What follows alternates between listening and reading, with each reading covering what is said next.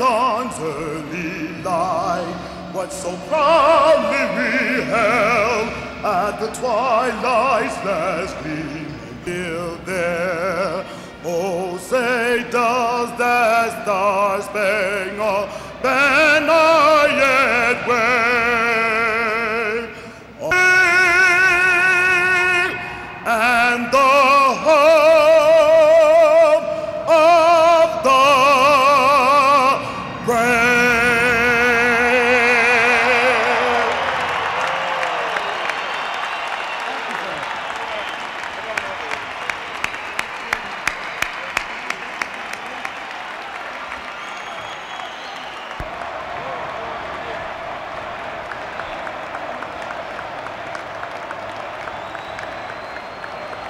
Credit to the Republican Party, this man has brought President George Bush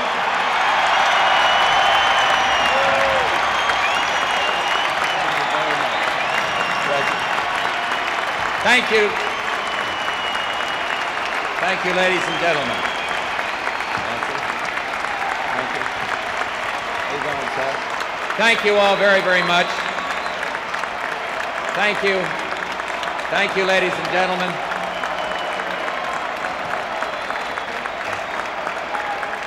Thank you very, very much. Thank you. 33 hours more until Election Day. I can hardly believe it. The campaign is about over.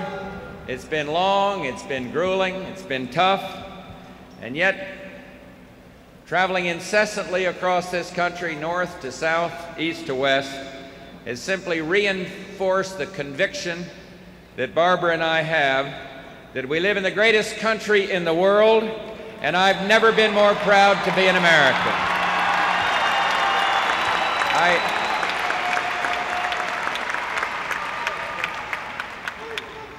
I want to thank Governor Thompson, who has headed our campaign in this state, given so much of himself to the cause. He's the best parade marcher, worker, getter, outer, campaigner I've ever seen, and the best governor that this state's had too.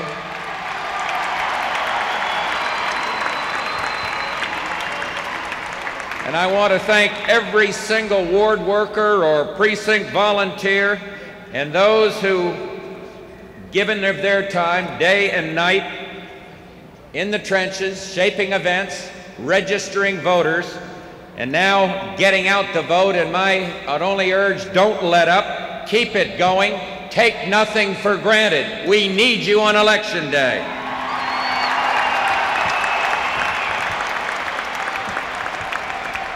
And lastly, I'd urge you to do whatever you can to help send Chuck Percy back to the United States Senate. We need him badly there in Washington.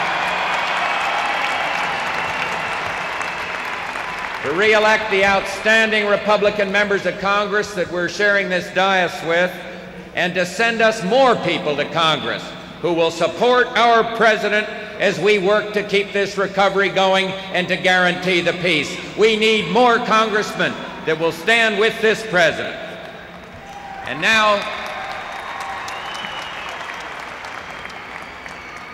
now, ladies and gentlemen, it is my high honor to introduce the person that's responsible for bringing America back, the person who will lead us to victory on Tuesday, the President of the United States.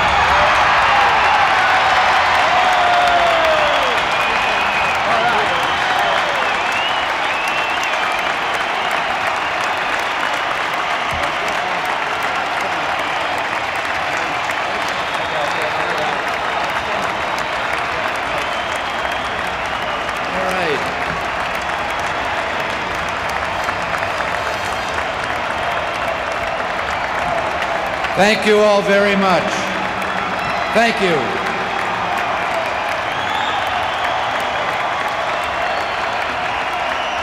Thank you. Ladies and gentlemen,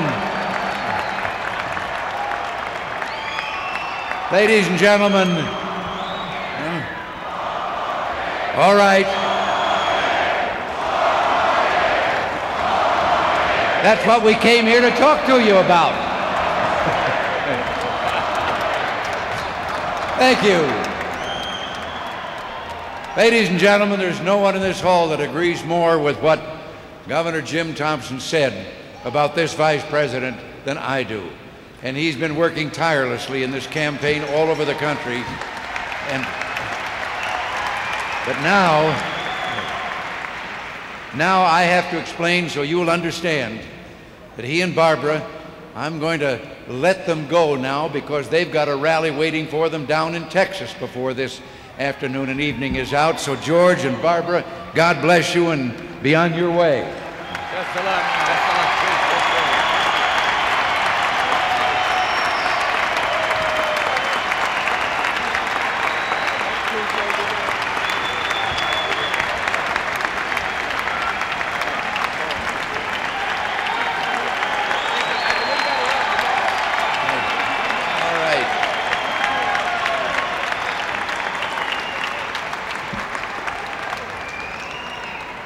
And now, while I'm also saying thank yous, and it's a heartfelt thank you to Frankie Avalon for what you've done in this change of schedule here.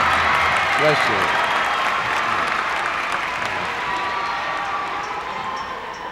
And Governor Jim Thompson, Senator Charles Percy, Mayor Don Stevens, all our fine Republican representatives, John Porter, Henry Hyde, and Lynn Martin, and outstanding candidates.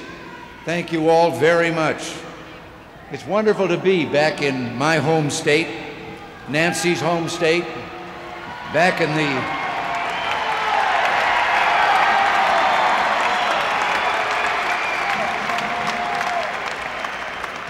the land of Lincoln. And it's great to be in Rosemont and to be here in the house that Ray Meyer made famous, the home of the DePaul Blue Demons.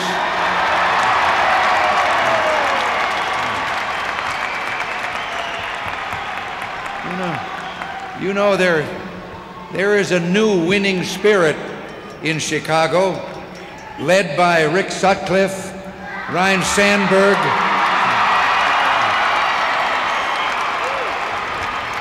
and those wonderful Chicago Cubs.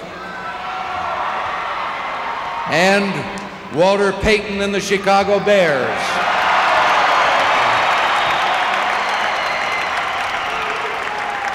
It's good to see that the Bears are back and roaring. But Nancy and I want to thank all of you for your heartwarming reception. And I want to thank you for your support or support in helping us put America and our future back in the hands of the people.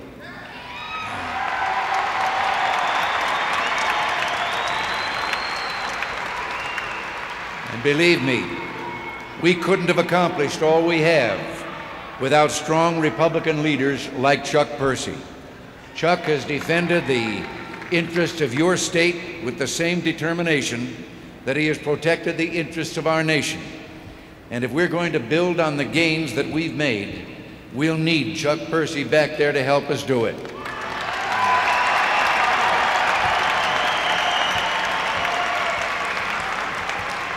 So now, if by some chance you intend to vote for me, please don't vote against me by voting for Chuck's opponent. A vote for the Mondale-Simon ticket is a vote to go back to failed policies which gave us higher taxes, higher prices, and a weaker America.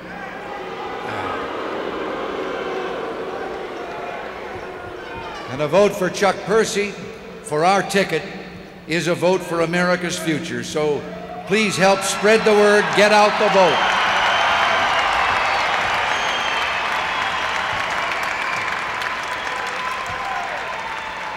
And if you don't mind, win this one for the Gipper.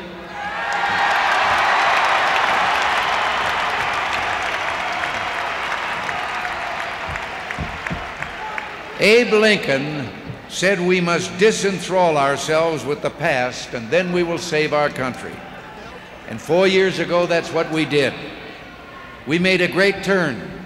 We got out from under the thrall of a government which we had hoped would make our lives better, but which turned out to try to live our lives for us. 4 years ago, we began to navigate by certain fixed principles. Our North Star was freedom, common sense, our constellations. We knew that economic freedom meant paying less of the American family's earnings to the government. And so we cut personal income taxes 25% across the board.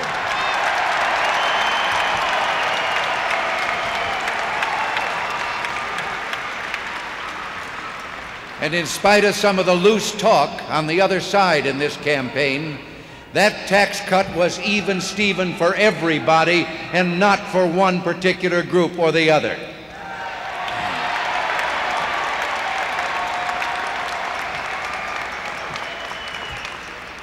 We knew that inflation, the quiet thief, and record interest rates were stealing our future. We knew that our national military defense had been weakened. So we decided to rebuild and be strong again to be prepared for peace. It was a second American Revolution, and it's only just begun.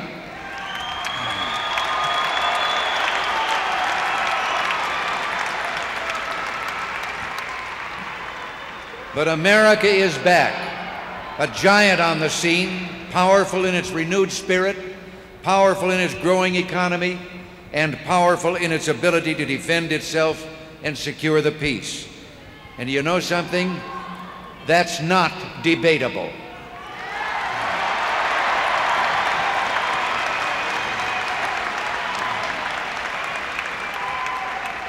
Yet 4 years after our efforts began, small voices in the night are sounding the call to go back to the days of drift, the days of torpor, timidity, and taxes. My opponent's understanding of economics is well demonstrated by his predictions. Just before we took office, he said our economic program is obviously, murderously inflationary. That was just before we lowered inflation from around 12% down to 4%.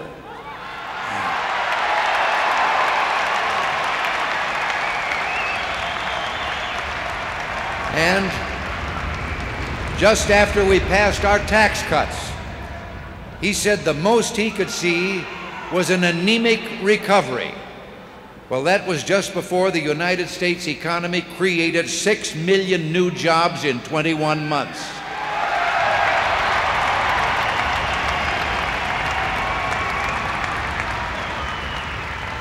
My opponent said that decontrol of oil prices would cost you more than $36 billion a year.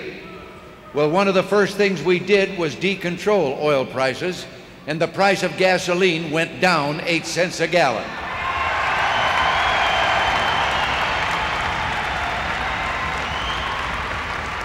Now, you know, I figured something out.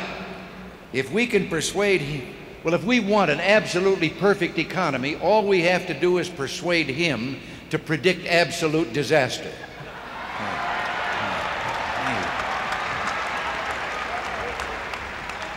He says he cares about the middle class. Yes. But then he boasts, I have consistently supported legislation time after time which increases taxes on my own constituents. Doesn't that make you want to be one of his constituents? He's no doubt proud of the fact that as a United States Senator, he voted 16 times to raise your taxes. But this year, he's outdone himself. He's already promised, of course, to raise your taxes. But if he's to keep all the promises that he has made in this campaign, he will have to raise taxes by the equivalent of $1,890 per household, every household in the United States. Now, you know that's more than $150 a month. That's like having a second mortgage, a Mondale mortgage.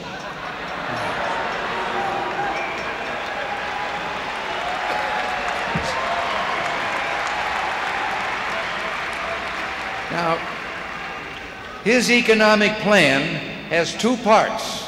The first, raise taxes. The second, do it again. But I've got news for him. The American people don't want his tax increases, and they're not going to get his tax increases.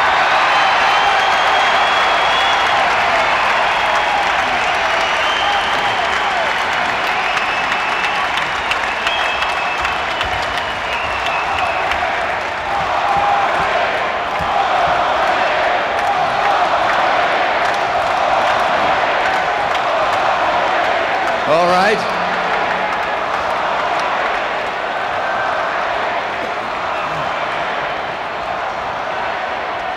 Well, I hadn't thought about it, but you've talked me into it.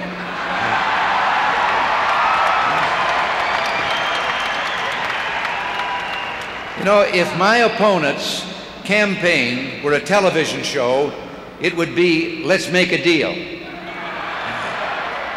You get to trade your prosperity for that surprise he's got hidden behind the curtain. Now, if his campaign were a Broadway show, it would be promises, promises.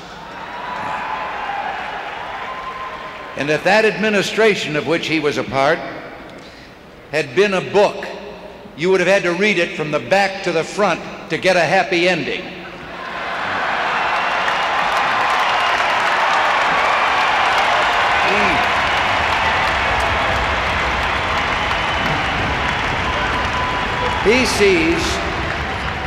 He sees an America in which every day is tax day, April 15th. Well, we see an America in which every day is Independence Day, the 4th of July.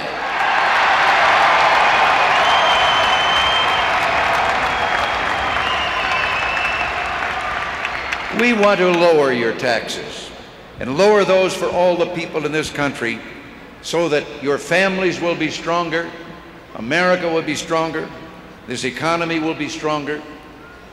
I'm proud to say on another subject that during these last 4 years, not 1 square inch of territory in the world has been lost to communist aggression.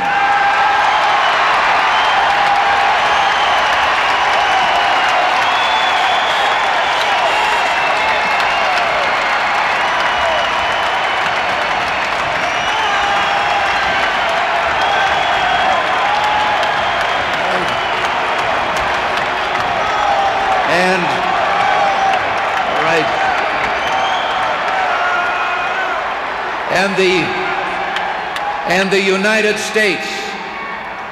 States is more secure than we were 4 years ago.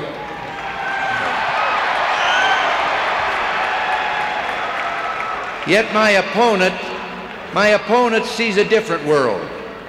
After the Soviets invaded Afghanistan, he said, "It just baffles me why the Soviets these last few years have behaved as they have." But then there's so much that baffles him.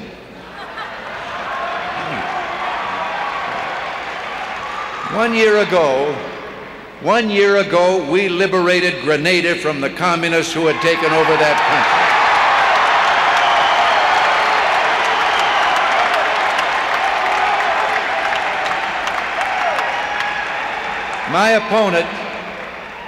My opponent called what we did a violation of international law that erodes our moral authority to criticize the Soviets. Well, there is nothing immoral about rescuing American students whose lives were in danger.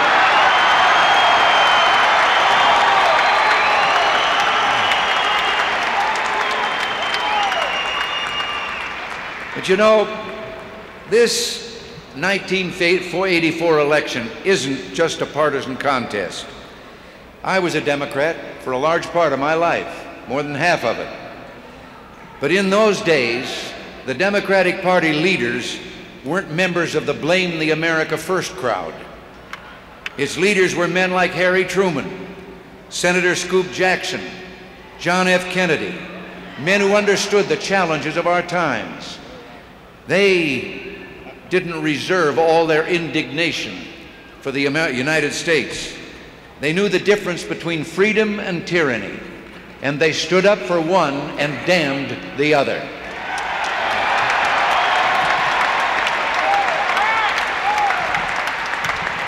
Now, to all the good Democrats who respect that tradition, and I hope there are many present, as there have been in meetings all over the country like this, I hope you are present, because I would like to tell you, you're not alone. We ask you to come and walk with us down the path of hope and opportunity.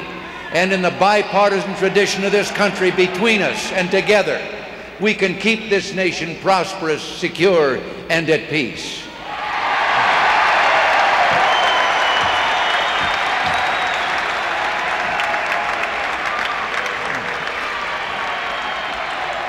All right. Last month, an American woman, Catherine Sullivan, walked in space and made history. And then she returned to a space shuttle in which some of the great scientific and medical advances of the future will be made. Cures for diabetes and heart disease. And I have seen the evidence of some of the experiments already to know that there is hope for that developments of cures up there that we cannot develop here on Earth. There will be also advances that we will make in technology and communication.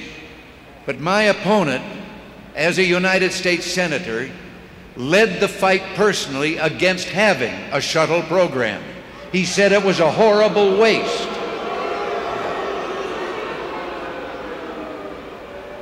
Well, we're for the shuttle program, and we're going to meet a great challenge. We're going to build a manned space station and do it within the decade.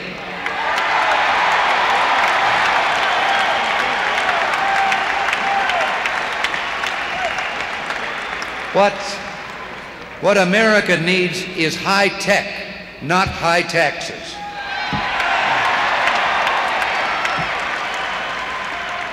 Now, I've probably been going on too long here for the time.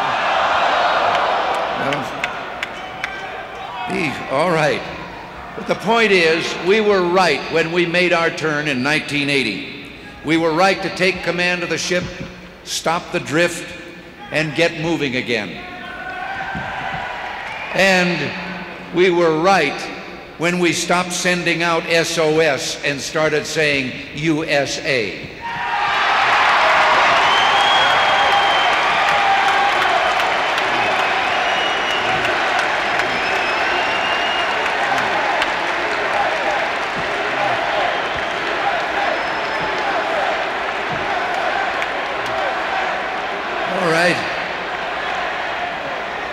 You know, the United States of America was never meant to be a second-best nation. Like our Olympic athletes, this nation sets its sight on the stars and we go for the gold. If America could bring down inflation from 12.4% to 4%, then we can bring it down from 4 to 0.0, and we're going to do that. If lowering your tax rates could create those 6 million jobs, new jobs in 21 months, then we can make it possible for every American or America to keep growing right into the 21st century. We'll reduce them again. You know, creating 6 million new jobs, as I said, in the 21 months can make it possible for every American, young and old, black and white, everyone who wants a job to find a job in this land of ours, and that is a goal that we will meet.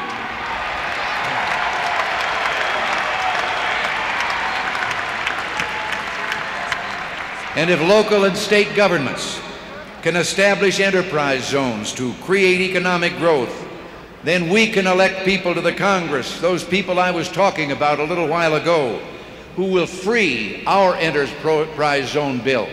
We have a national bill to use tax incentives all over the country in distressed areas to make it possible to have hope and jobs for millions of our people. And that bill has been buried for more than 2 years in a committee of the House of Representatives under the direction of Tip O'Neill.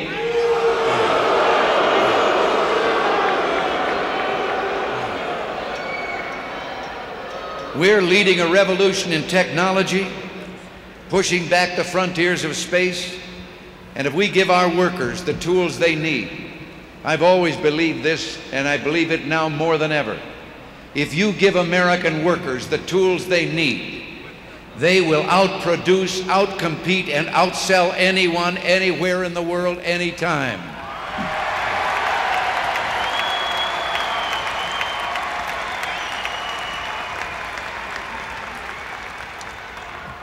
Our drive to restore excellence in education reversed a 20-year decline in the scholastic aptitude test scores. Well, we're going to keep raising those scores and restore American academic excellence second to none.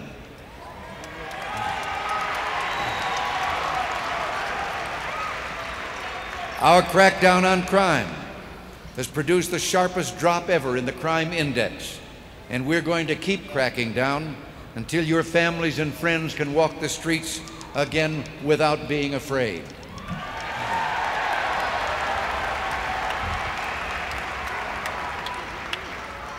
We've reversed the decline in our military defenses and restored respect all over the world for America. And we're going to keep this nation strong to protect freedom and peace for us, for our children, and for our children's children.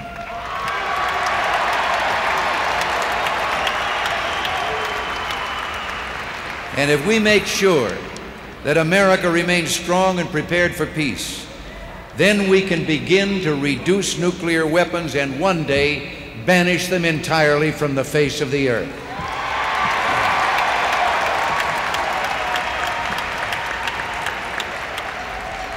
My opponent talks of a nuclear freeze. Every once in a while I see banners thrust at me, nuclear freeze. All right.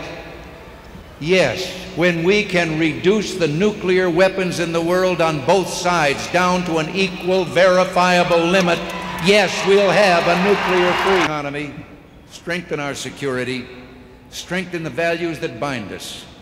America will become a nation with a higher standard of living, even greater in art and learning, greater in the love and worship of the God who made us and who has blessed us as no other people on earth have ever been blessed.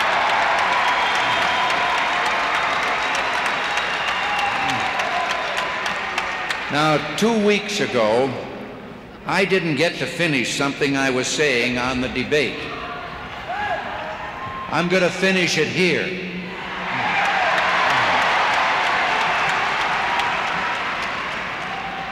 To the young people of our country who are here with us today.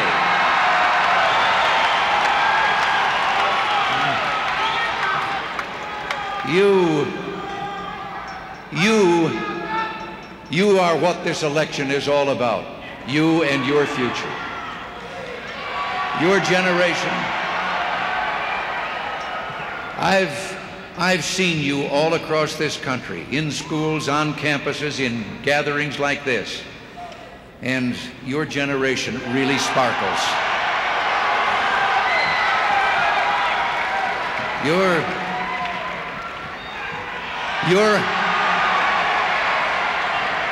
all right. All right. Hey. All right.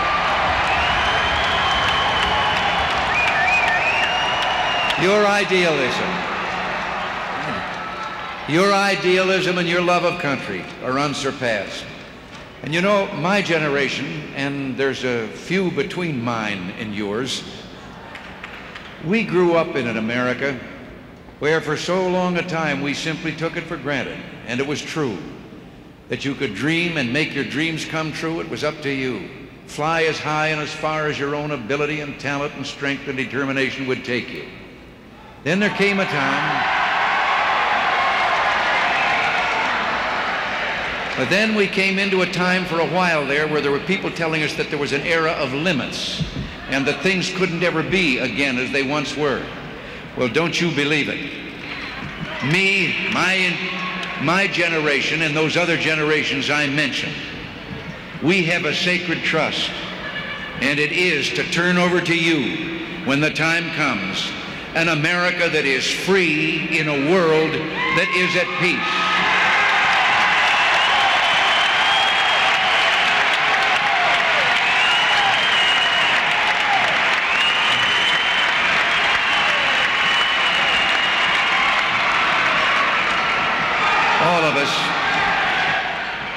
All of us together are part of a great revolution, and it's only just begun. America will never give up, will never go back. We were born to be a special place between these two great oceans with a unique mission to carry freedom's torch. To a tired and disillusioned world, we've always been a light of hope where all things are possible.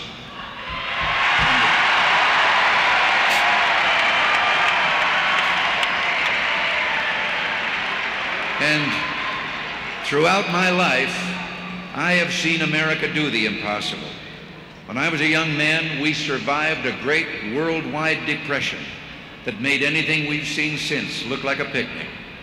We survived that, although governments in many parts of the world were toppled simply by the force of that recession.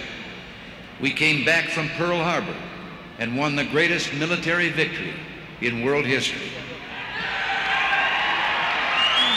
And we as a people have fought harder, paid a higher price, done more to advance the freedom and dignity of man than any other people who ever lived on this earth.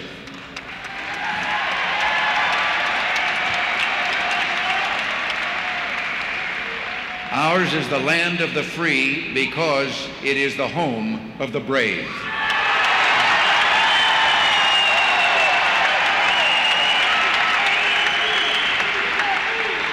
America's future will always be great because our nation will be strong, and our nation will be strong because our people will be free.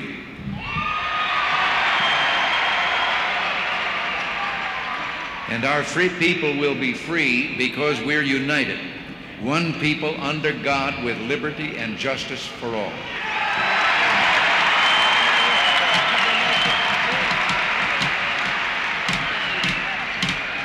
I am deeply honored that you've allowed me to serve you for these past 4 years. But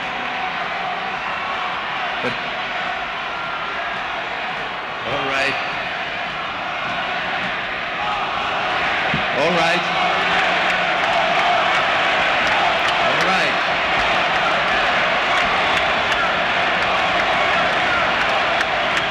I will.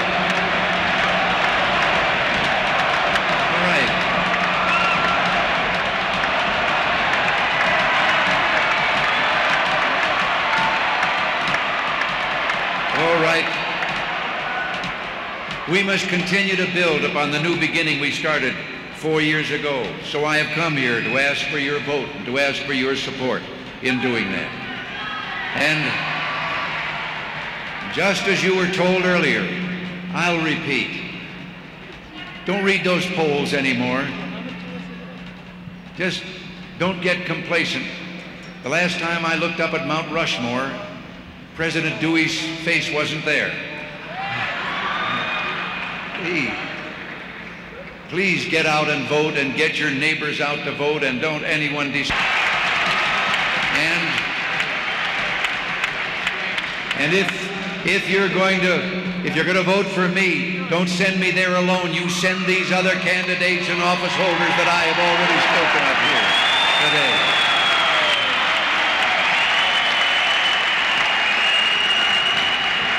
And now,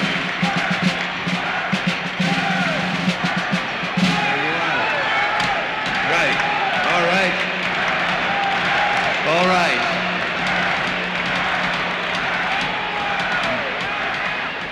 All right. America's best days are yet to come. And And I'm going to say something, I know it drives my opponent up the wall, but I enjoy saying it. You ain't seen nothing yet. God bless you, and thank you all very much. Thank you.